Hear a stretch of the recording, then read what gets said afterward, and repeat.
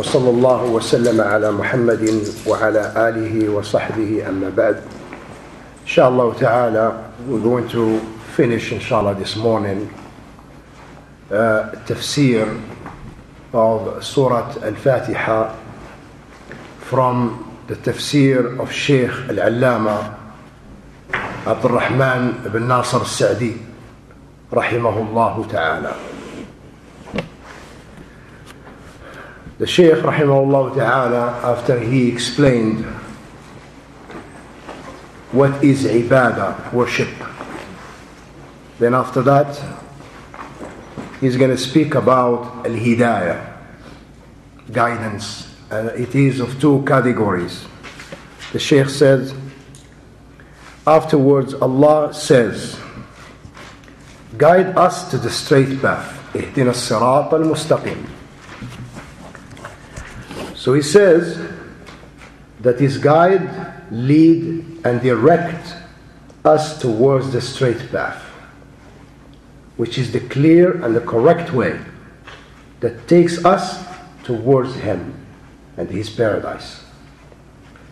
Specifically, it is recognizing the truth and acting according to it. Thus it means guide us towards that right path and continue guiding us while we tread on that path. Guide us towards the straight path refers to embracing the religion of Islam and denying all other religions, while continue guiding us while we tread on that path. Includes guidance of all of the religious details in terms of knowledge and deeds. Therefore, this is the most perfect and beneficial supplication of the true believer. Due to this, it is mandatory for the people to recite this supplication in every unit. We know, Ikhwan, recitation of Surah Al-Faatihah is rukn in the salat. Rukn is a pillar in the salat. If someone did not recite Al-Faatihah, their salat is invalid. Even if they recite the whole Quran. If they recite Surah Al-Baqarah, but they did not recite Surah Al-Faatihah, their salat is invalid. So you have to recite it in every rak'ah. طيب. The Shaykh said, so that they can seek Allah's blessings, which they are in constant need of. This straight path is the path of those on whom you have bestowed your grace, from amongst Allah's prophets, the unwavering affirmers of truth, like Abu Bakr Siddiq radiallahu anhu and the like, the martyrs and the righteous, not the path of those who incurred your anger, such as the Jews, who despite recognizing the truth, did not accept it, or the way of those who have gone astray, like the Christians and others like them, who after accepting the truth, abandoned it out of ignorance and error. Hence, this surah, despite being concise, holds such depths and meaning which no other Quranic surah contains. Surah Al-Faatihah is the depiction of the three kinds of Tawheed. Three kinds of Tawheed: Tawheed al-Rububiyyah, Tawheed al-Uluhiyyah, Tawheed al-Asma' wal-Sifat. The Shaykh said, Tawheed al-Rububiyyah, monotheism of lordship. This is derived from the word, the Lord of the world, Rabbil Alameen. This is Tawheed al-Rububiyyah. Second, Tawheed al-Uluhiyyah, or if you wish you can say Tawheed al-Ibadah. Monotheism of worship, believing that only Allah is worthy of worship. This is derived from the word Allah, because Allah is the one you worship, al-Ma'bud. And he's saying, you alone we worship, and you alone we ask for help. This is ibadah. 3. Tawheed al-asma' wal-sifat. Monotheism of names and attributes. Accepting and believing without denial. So Ahl-Sunnah wal-Jama'ah, alhamdulillah, they affirm to Allah what He affirmed to Himself. If Allah said, for example, Ar-Rahmanu al-Arsh istawa, that the most gracious rose over the throne, we affirm that Allah rose over the throne in a way that befits His majesty. And we don't misinterpret it like the innovators. Like, for example, Al-Ash'ari. Al-Ash'ari, they say that He dominated the throne. He conquered the throne. And this is actually tahrif, actually perversion, and distortion of that particular attributes. So now instead of affirming it, you're denying it and you're negating it. Allah did not say He conquered the throne. Plus, when we say that He conquered the throne, or He dominated the throne, this would necessitate, well, may Allah save us from that statement, that this would necessitate that He had to make an effort to conquer the throne. And this does not befit His majesty. Okay. It's very serious. The Shaykh said, talk about asma' wa sifat. He said, believing in them without denial, without tahreef, without ta'til. Metaphor. Okay, metaphor is what I explained to you. Metaphor is like when like for example, if someone says, رأيت أسدا يخطب. Okay, I have seen a lion delivering a khutbah. Okay, does it mean that he's seen a brave man, or did he see a real lion? The first one, he saw a brave lion, a brave man. So you can say that I've seen a lion delivering a khutbah. It doesn't mean that it's the animal, it's just a brave man. This is called majaz, metaphor. Okay? Another example. In the Quran, in Surah Yusuf, when the brothers of Yusuf went back to their father, Yaqub, so they informed him what happened. And they told him, وَاسْأَلِ الْقَرْيَةَ الَّتِي كُنَّا فِيهَا. وَاسْأَلِ الْقَرْيَةَ الَّتِي كُنَّا فِيهَا. And ask the town where we were. Ask the town. طيب. The ulama, they say, this is majaz, metaphor by subtraction. Means there's something missing in that sentence. طيب. Al-majazu bil-hadf. Okay? What is missing there? People. The people, yes. Ahl. So it's like they want to say to him, وَاسْأَلْ أَهْلَ الْقَرْيَةِ. And ask the people of the town, because it would be impossible for him to be talking to the walls, the structure. So it has to be the people. Now, this is called majaz also. Majaz. Because you have al-haqiqa and you have al-majaz. Al-haqiqa is the reality. And al-majaz is metaphor. Al-haqiqa, you cannot deny it. If Allah said He rose over the throne, this is haqiqa. Nobody can come and say, well, it means He dominated the throne.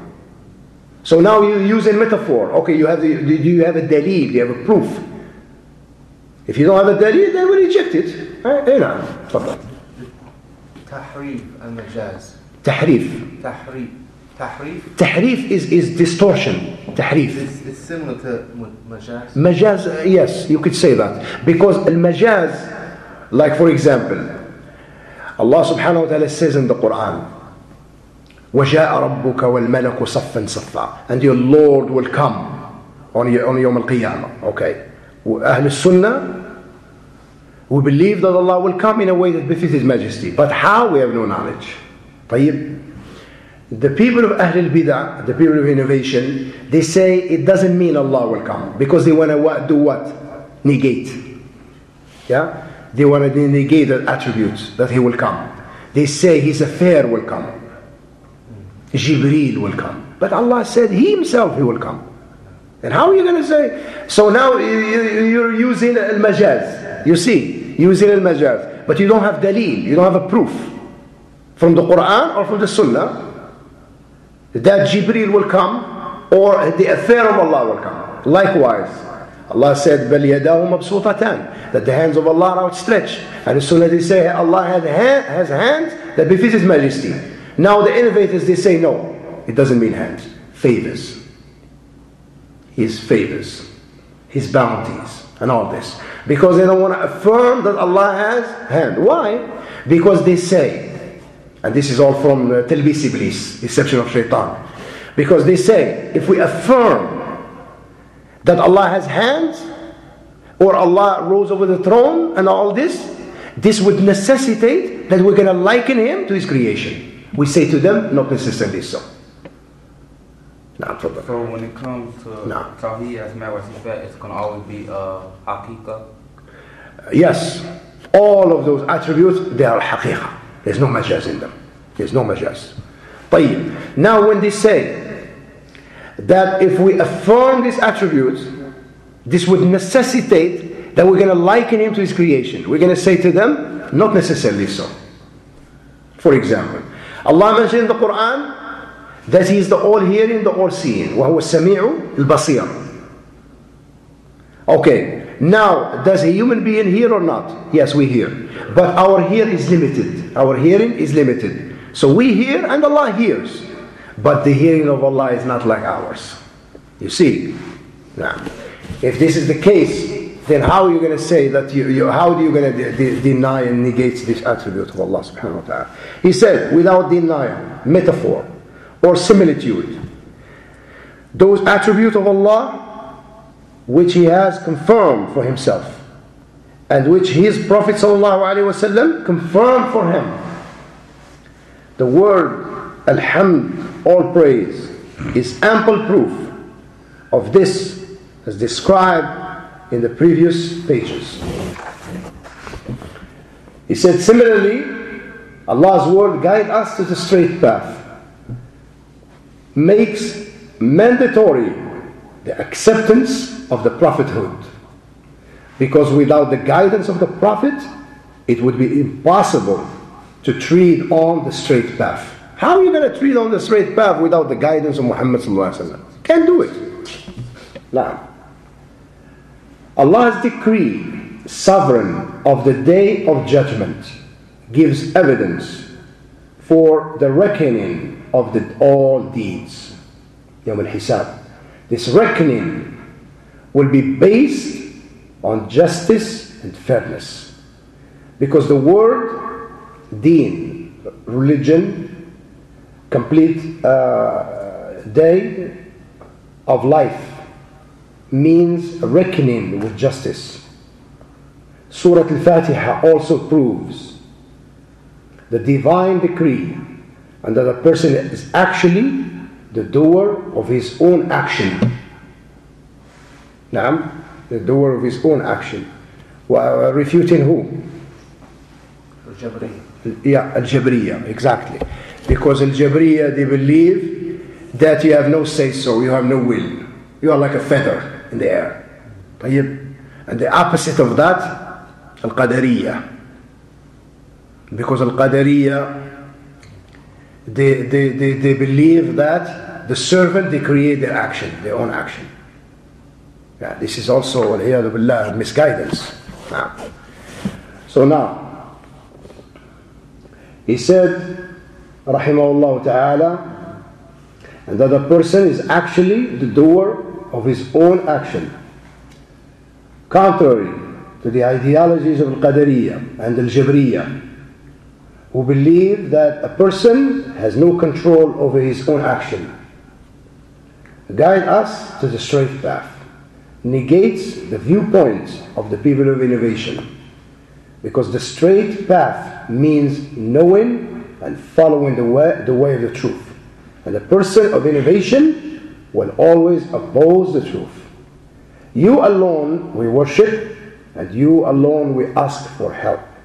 Asserts that religion should be purely for Allah, whether it is for the purpose of worship or for seeking help. Thus all praise belongs to Allah, the Lord of all the world. And I will add the benefit, inshallah, about Surah Al-Faatihah, al-ulama, they mention that Surah Al-Faatihah has different names. One of them, Fatihatul Kitab, the opening chapter of the Quran, and also the mother of the Quran, Kitab, the mother of the Quran, and it is also called the healer. The healer. And it is also called Al-Ruqyah, the incantation. Because of that story of the companions of the Prophet ﷺ, when they went to that village and the leader, he was stung by a scorpion, and they tried everything, but nothing worked. So they came to the companions, Ridwanullahi alayhim, and Abu Sa'eed Al-Khudri radiallahu anhu. He recited Al-Fatiha on him, and he got up as if there was nothing wrong with him. That shows you that the Quran is very powerful. And especially Surah Al-Fatiha, Ayat Al-Kursi and the like. So one of the names is the incantation. And also it is called Al-Hamd, the praise. Because it starts out with Alhamdulillah Rabbil Alameen. And it is also called, Shaykh Al-Uthaymeen mentioned, that it is called As-Salat, the prayer. And this is taken from Al-Hadith Qudsi.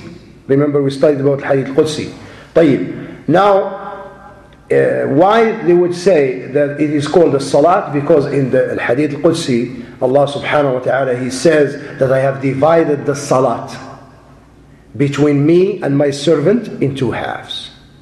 So when my servant say Alhamdulillah, Alhamdulillah Rabbil Alameen, Allah will respond to him and He would say that my servant has praised me.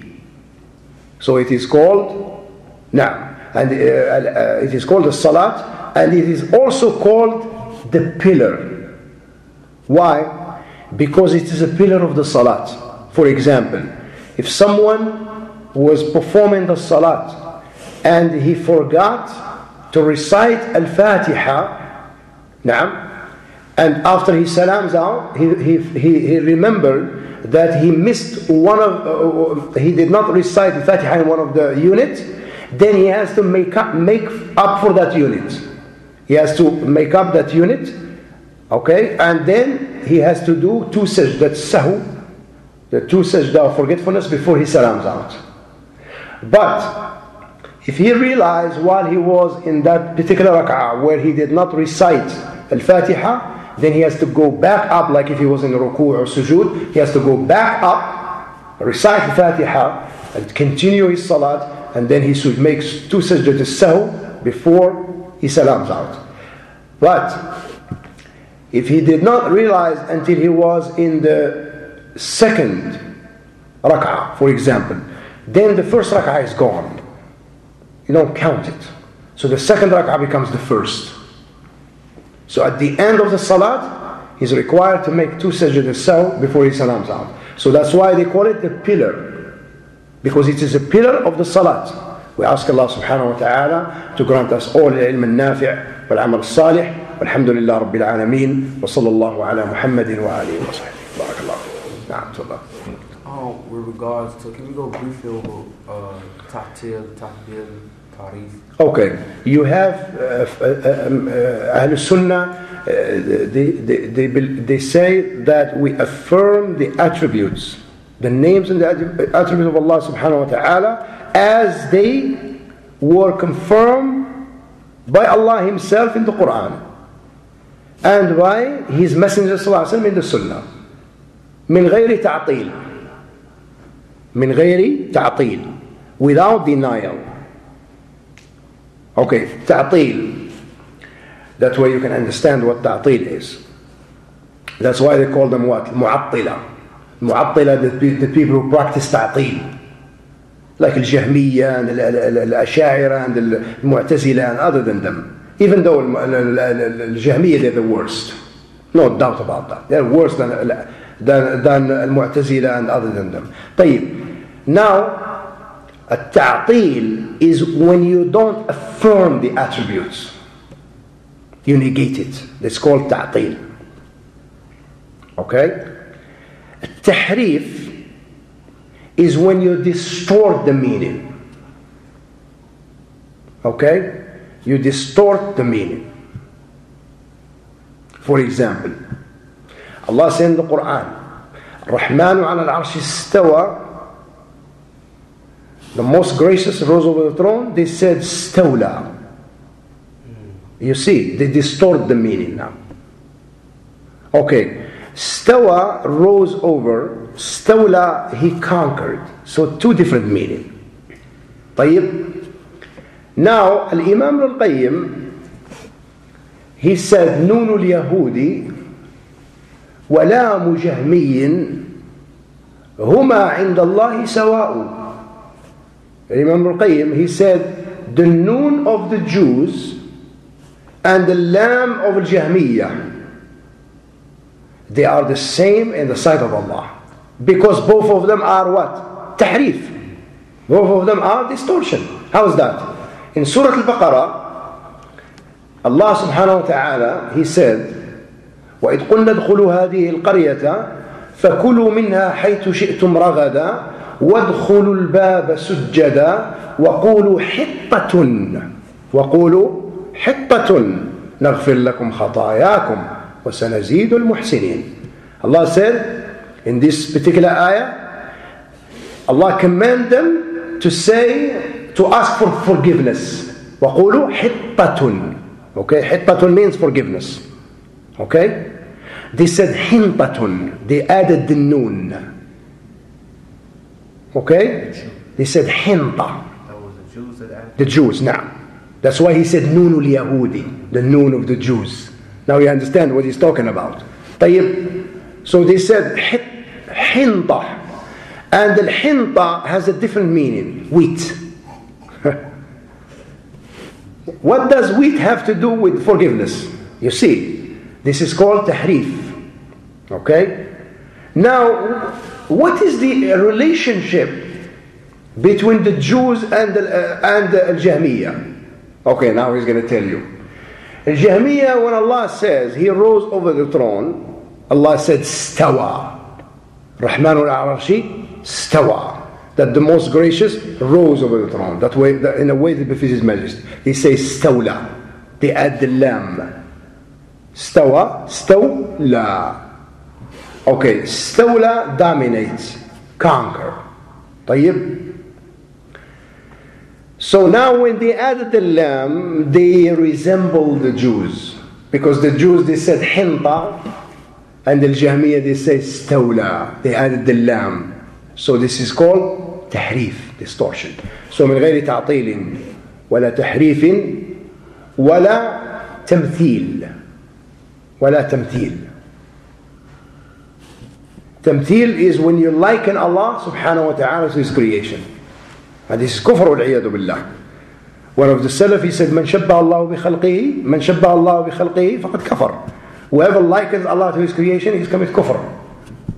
wal-'iyadu billah. Allah save us from that. من غير تحريف من غير تعطيل ولا تحريف ولا تمثيل لا ولا تكييف ولا تكييف means it's not permissible for us to say that how does Allah come, how does Allah rise over the throne. This is wal-'iyadu billah. This is serious. We have, and that's why I remember the story of Imam Malik when a man came to him and they asked him, he said, Ya Aboo Abdullaah, al-Rahmanu ala al-arshi istawa, kayfa istawa? He said, O Aboo Abdullaah, the most gracious rose over the throne, how did he rise over the throne? Shaykh Al-Uthaymin rahimahullah, he said, Imam Malik, he hung his head down. This is heavy. It's very heavy. This is not fiqh. This is aqidah. This is very serious. You make a mistake, you're done. Yeah, it's serious stuff. طيب. Now he hung his head down until the sweat filled his forehead. This is a heavy matter. And then he raised his head and he told him this beautiful golden rule. The ulama, they still use till today. He said, al-istiwa'u ma'loom. He said he rose over the throne is known. We know that Allah rose over the throne.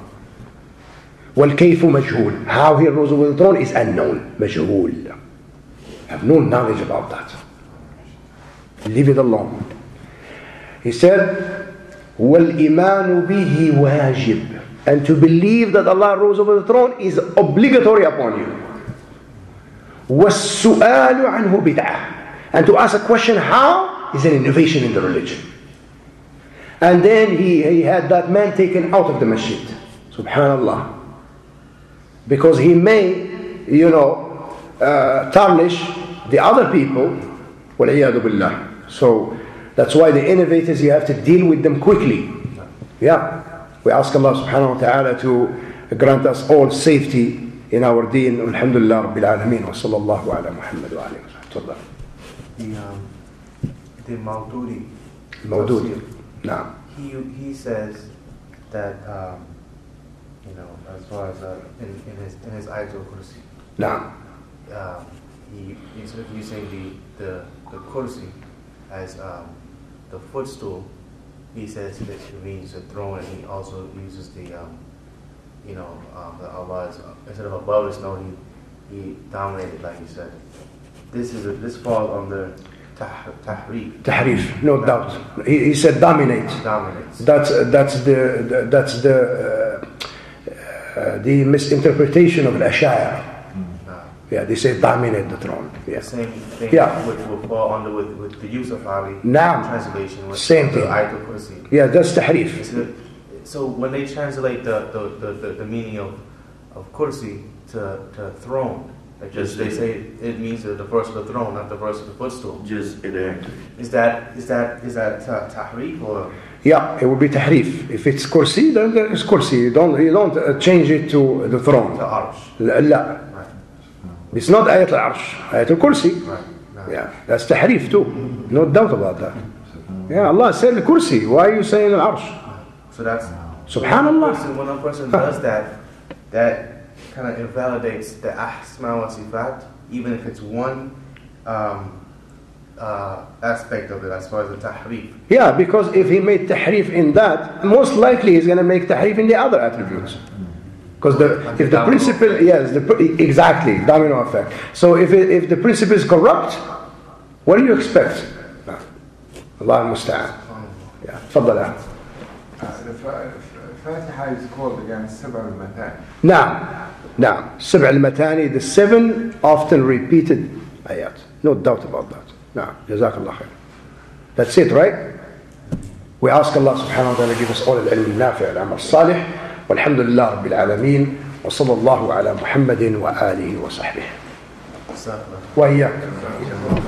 Wa iyyak. وإياك يا أخي.